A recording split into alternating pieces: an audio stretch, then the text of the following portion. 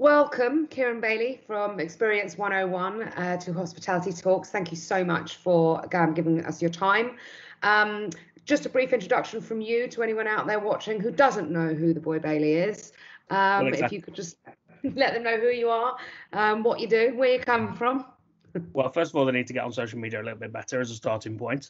So yeah, Kieron, some people know me as the boy Bailey. Some people know me as the other half of Experience 101.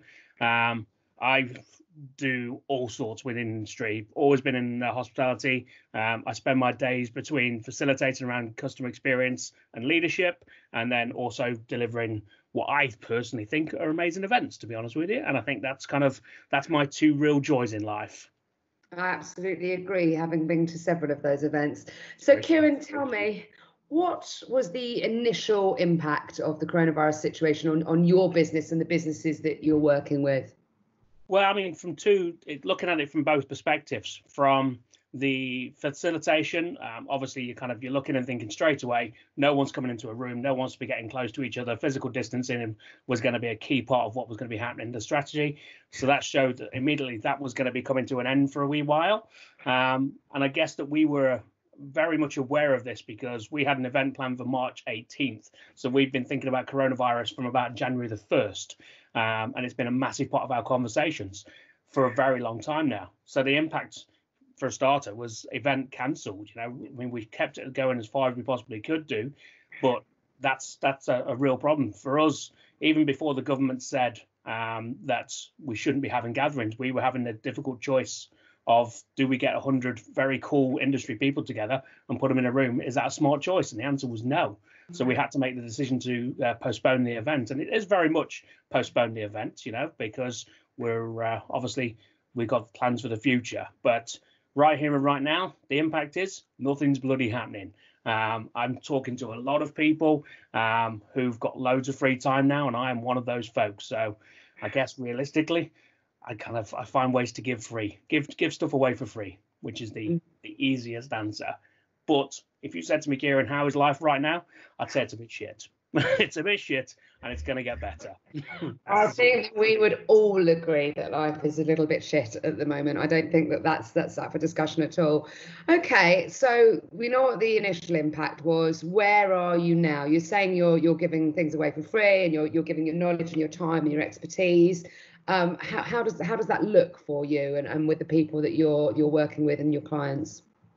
I guess for me, it's about just being as available as I possibly could be. So in the sort of first couple of weeks of the from when the Prime Minister said, let's just stop going out without actually kind of making some solid decisions, obviously people were feeling that pain and struggling to kind of think, right, how do we do this? So initially it was about helping people to look at how do they operate in a physical distance kind of way without closing their business down. So it's all the little things you could think of, like kind of thinking about how the restaurant's going to be laid out, thinking about kind of what their teams are going to be doing, thinking about kind of what their teams are going to be wanting from them. So helping businesses and helping the small suppliers that I work with, because I'm a big believer in working with those little independent retailers, independent brands who are looking to grow, because they're the future of our industry. So did some work with those guys. That obviously then kind of dries up because, well, everybody just closed. So then it's like, right, okay, what else can we do? Well, as I'm about to demonstrate in the next 9 minutes, I love the sound of my voice. So I find a way to just put that out to action. So we put out some great podcasts called Surviving the Shitstorm, which I think you've just got to take the bull by the horns and just put it out there and say, what can we do? First guest on that was Jonathan Downey from Hospitality Union, which for me set the tone of what we were going to be aiming for. And it's about looking for those people in the industry who've got ideas, who've got kind of a little bit of hope and inspiration to share, and giving them a platform, really. So whilst, yes, I do love the sound of my voice, it's not about that. It's about finding the opportunity for the people who really can share ideas and inspiration. So the podcasting's been good. Still doing one-on-one coaching with some people. As I said, no one's got money to pay for that, but they still need the help at this point. So it would be very easy to sit in a corner and think, well, I'm going to keep it to myself, and when they've got some money, then I can come back. But there's no value to that at all. My instinct, and I think the instinct of most of the people that I know and work with in this industry, in hospitality, full stop, really, is to help. That's what we do. So we find a way to help people. If that's podcasting, if that's one-on-one conversations, if that's video calls with lots of people involved, that's what we do. And also, it stops me from going a little bit mental, which is always a good thing. I thought you already were a little bit mental, but even more so, stops you from going even more so. It's a slippery slope, Katie. It's a slippery slope. Okay, so talk to me then about future. What does the future hold for Experience 101 and for you in your role of coaching and for the industry as a whole? So I guess if I look at it from those 3 points, for me personally, it's just more and more video content is going to start getting put back out there. For the last 2 years, I've been sharing my ideas, sharing my opinions. Some people love them, some people disagree with them. I'm okay with that. That's absolutely fine. But I think we've all got an opinion that's comfortable to be shared, and it's built on, in my case, it's built on 25 years of practice. So it's not just, I think this is a good idea. It's actually, what we've put this into play. So fairly consistently going to be putting out more video content, most certainly going to be putting out more podcasting content, and just having interesting conversations with people, because there are a huge amount of folks out there who, again, can add some real value to it. So we had a lady called Kim Scott, who's the author of one of my favorite books, Radical Candor, which will stun you that one of my favorite books is called Radical Candor, because it kind of just cuts to the chase. And it's about sharing communication with people, but doing it from a point of caring personally, but challenging directly. So it's not about kind of just, you can't be one of those people who says, I just say what's on my mind. I say how it is, because that's garbage. That's just you making yourself feel better. It is about actually sharing from a pace of actually, I want you to do better. I want to see you see the opportunity. So putting that into work through the videos, putting that into work through, as I say, regular calls with different people. I've got 4 or so different people that I mentor as well throughout the industry, who are all looking to grow their brand and their business in a similar kind of way, to be honest with you. So working with those guys, the boy Bailey will always do that. That's just, I've got a voice, I've got an opinion, and I'm going to put it out there. Experience 101 is a slightly different kettle of fish. There's myself and Chris on that one as the co-founders. We are both very much doers by nature. So the idea of not being able to get stuff done and not being able to make stuff work and make stuff happen is just, he's sitting in Cardiff at the moment, just in Caerphilly, and he's got surrounded by his 3 kids, and that's all he's got for company. And that's not enough for a fella, if I'm honest with you. I mean, he won't appreciate me telling you that, but it's just not enough. It's not enough. I'm lucky because I don't have children. I'm all good with that. I can work when I want to work. But EXP, we are now shifting, obviously. We're going to be going in the next few months. We're going to be delivering some different speakers. So next week, Wednesday, the 22nd, we've got our first speaker a guy called Jim Knight, who wrote, again, a great book called Culture That Rocks. And he was the L&D director for Hard Rock Cafe worldwide. He's an amazing dude. He's very American. I love him for that. He's very excitable. If we get excited, he amps it up to about 15. But he's going to talk about culture, and he's going to talk about kind of why the culture of your business is so important right now. And I think when we think about kind of what it looks like coming out of the other side of this, the culture of our business is absolutely integral. If we haven't put the work in up until this point, we're fundamentally going to be knackered anyway. Now we've just got to build on what the good work that we have done. So he's going to be talking about kind of how we can still engage with our people at this point, even though they're furloughed and they're off out in various different corners of the world. We can still connect, we can still share, we can still keep those relationships alive.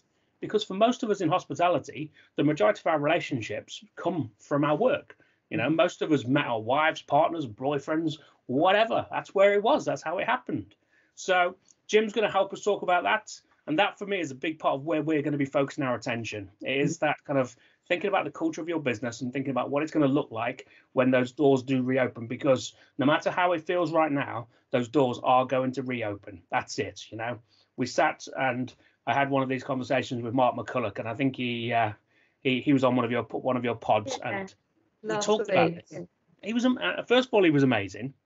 That's always good. Yeah. I mean, as the other half of the Finest Proclaimers tribute band out of there that we form, he does well. I'll give him his dues. 2 big blokes with beards and glasses. We're ticking boxes. But we were talking about this, and we were talking about the fact that this is a massive opportunity for reset for the entire industry. We can look at the way that we work. We can look at the things that we do, and we can do better. There is a huge opportunity here for us to just take a little step back and think, right, okay, that was good. but what could we do more? How do we amplify that up just a little bit further? So when those people walk back through the door, the guests, they walk back through the door, and they are going to be reticent about doing that. There's going to be, I reckon, it's going to be a slow open. There's no getting around that at all. I think it's going to be a very measured and controlled response from the government, which I don't give them credit for much, but I guess I'm going to have to give them credit for that because it's going to need to be. Yeah. But I also think that even if they didn't do that, I think the public's going to struggle with the concept of having been told for 6 weeks at least, stay by yourself, do not engage, do not communicate, do not get in touch, do not come together, to then flip it back on its head all of a sudden because there's going to be some fear. Yeah. So we're going to have to challenge that. We're going to have to try and give people reasons to come back into our businesses and come back into our brands. And I think most of us have got good reasons in the fact that if we deliver amazing food and amazing service, then the experience will just draw them in and the memories of that. And I think I've been talking over the years about the concept of kind of making memories, not stories. If we've been making memories with our people and with our guests and with our team, they're going to be sitting there and they're going to be relying on those memories right now to get them through this dark time. So if they're doing that and they're keeping it in their head and they're keeping it at the forefront of their thinking, well, when we get back in front of them, get the opportunity to get back in front of them, all we're going to have to do is throw 50p in the meter and hopefully they're going to come back on board. So it's going to be an interesting time. I think there's no getting around it. I think those folks who are looking at and thinking, yes, reset, do better, be better, because no matter how good you are, and there are some amazing people out there, we can always be better. I think as Leon have demonstrated right now, as Tim at Yummy has demonstrated, without a shadow of a doubt, there are people out there doing amazing things who are now looking and thinking, right, how do we make this better for next time round? I spoke a lot there, didn't I? Kieron Bailey from Experience 101, thank you so much for your time, for your energy and your passion. And I look forward to having a meal and a glass of wine with you when all this is over. Cannot come soon enough, Katie. It cannot come soon enough. Amazing. Thank you, Mark, for having me. I do really appreciate it. And for letting me talk about the things that I love, because I don't get to do it enough right now. So it's always a bonus to be able to do that. You're very welcome. Thanks for your time. Thank you, love.